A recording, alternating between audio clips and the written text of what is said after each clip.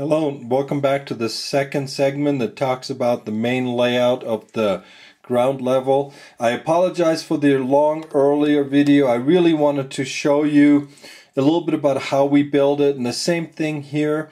This is what we do with all of our modular sets. Unlike a lot of them that you can find, we like to always furnish them. But we like to do the furnishing in the interior design after the building, so you can decide whether you have enough Lego pieces left and whether you have the pieces to actually design it. And we do not depend on it. By not depending on you doing the inside, we don't have to worry about it. And again, this is one of the things that we like about our written instructions. So in this video, to get started, what I'm going to do is I'm actually going to remove this top piece right here. I'm also going to remove this 1x8 plate so I can show you the inside without any obstacles. So, for example, what we have here is as people walk in through the door, they come to an area. For example, you have the information counter. The information counter is nothing more than a couple of 2x2 round bricks and these are the computer monitors. This is perfectly normal. This is what you would expect to see at a train station, whether it's a touch screen or whether it's a computer monitor showing you the arrival and departures of trains. And then in the back there you can see we have a bench, we have a clock in the top there. Again, these are these bricks that have the that have the knob sticking out sideways. There you have it. And the sticker that you see here, I'm just going to see if I cannot take it off. This is nothing more than, as we have shown you, we Google stickers. For example, in this case, we simply did a Google search for train schedules. We found this one, copied it, photoshopped it to the size, and then we simply printed it out on shipping paper. This is the same label that you use, for example, if you ship something and you print the postage at home. This is what it is. It's just a shipping paper. We glued it onto, we have a lot of these yellow ones, so we simply glued it onto it. That's it. And then it goes right there. And we are done. There you have it. And while I was doing that, I also knocked down the light, so we fixed that. That is what the sticker is. And the same thing, we have it here. We have it again in the back. And the inside here, let's first talk about this. We talked about the information, the counter right here with the train schedule.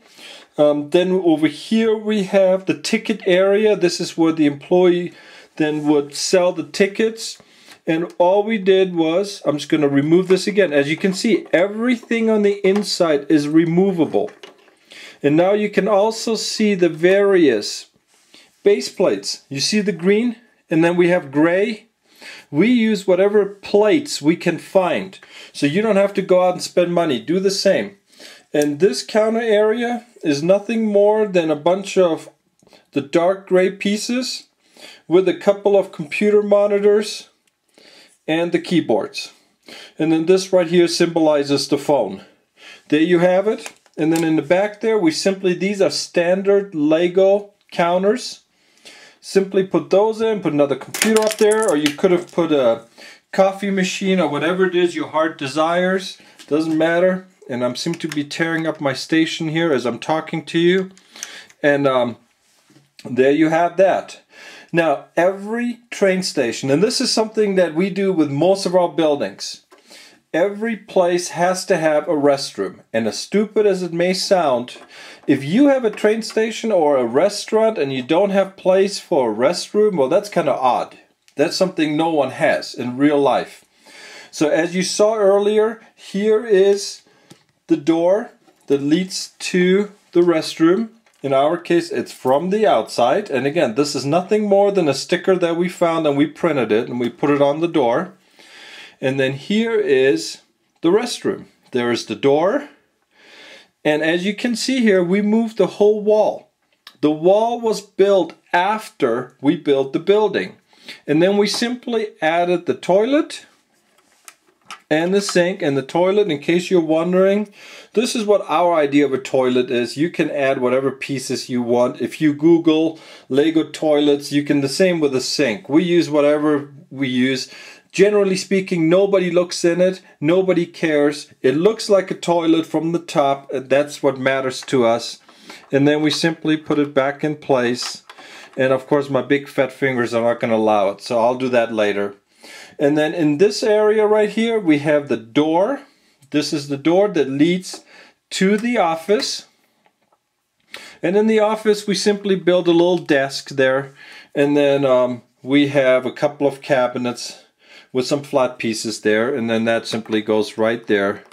And then when it's all said and done, after I figured out how to put the toilet back in, the wall simply goes right back on it. There you have it.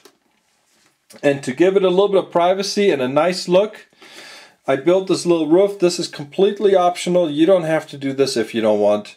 This is nothing more than a 12 by 8. I used 3 plates, as you can see here. And then secured it at the bottom, secured it at the top here. And then this simply goes in here. So there you have it. You have a ticket counter, which is right here. We talked about it. We talked about the restroom area. We talked about the office. This goes back on it. This is the 1 by 8 plate that also helps secure everything. And there you have your main floor for the train station. And like I said, we talked about everything else. So when you see these videos now, and you're going to see the next ones for the top part and the roof, keep in mind, as you can see here, the written instructions want you to do everything, and then they expect you to follow just as the instructions are.